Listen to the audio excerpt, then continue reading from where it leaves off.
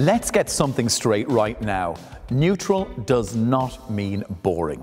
Some of the most beautiful interiors you'll ever see are based on neutral colours, and it's all about using them with style and having an eye for detail. Based on the elements of nature, neutrals are restful, uncomplicated, and I think very versatile.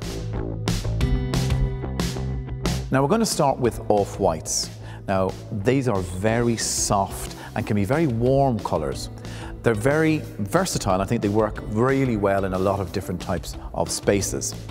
Now the colour palette that we're looking at today is based on Snowfall, which is a warm off-white.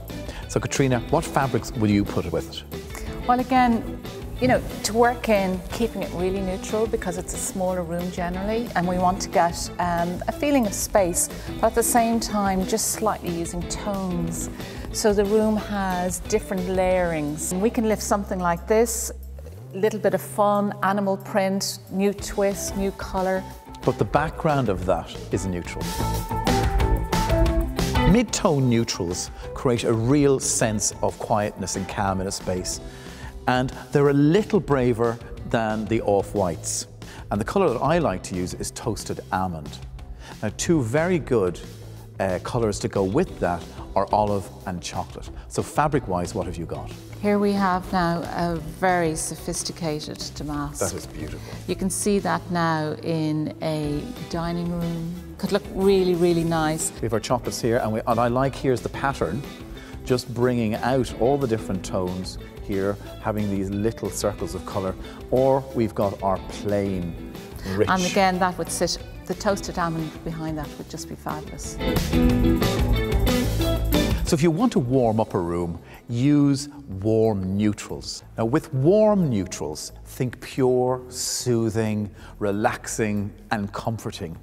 These colours are perfect for rest areas in the home, so obviously someplace like your bedroom, or if you've got a little quiet TV room. Now the colour that I've chosen today is Hare, H-A-R-E, as our background colour, and it's got a lot of warmth to it, particularly in the evening light. So Kathtrina, what tones would you put with it? Again, here I've used a fabric that has a soft little dot, bringing in the shade, the hair shade in along.